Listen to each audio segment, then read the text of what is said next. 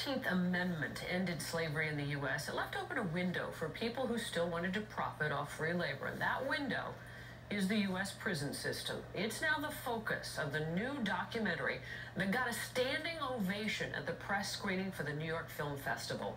Entertainment reporter Sandy Kenyon is here now with his review. Sandy? Quite a moment, Diana. As you mentioned, the title refers to the 13th Amendment to the Constitution, which abolished slavery.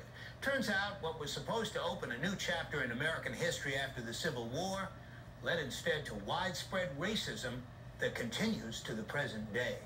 We now have more African Americans under criminal supervision than all the slaves back in the 1850s. The movie called 13th looks at a judicial system that puts far more blacks than whites behind bars.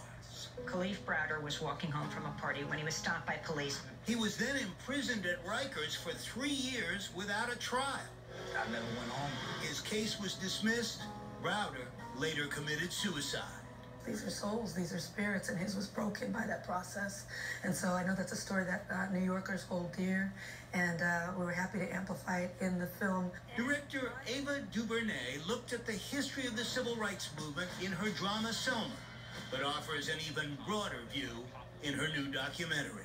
The hope is that it gives context to Black Lives Matter for folks that don't really, truly understand what that means. Don't believe the hype! It's basically the history of racism, and forward-thinking people should be interested in interrogating that and getting underneath it so that we can solve it. It's a problem. A big problem, with plenty of blame to go around. 3 strikes and you are out. It was an enormous burden on the black community, but it also violated a sense of core fairness. Voices from the right and the left make the account more credible and powerful. One reason why 13th was chosen to kick off the New York Film Festival, where it premiered to a standing ovation. We weren't just clapping, we were shouting against racism. We were clapping for a new democracy. That's Malkiel Cyril, who is just one of the community activists heard in the film, which is the only movie I have ever sat here and called absolutely essential here at Eyewitness News. To cover the history of racism in America in under 2 hours is a formidable task.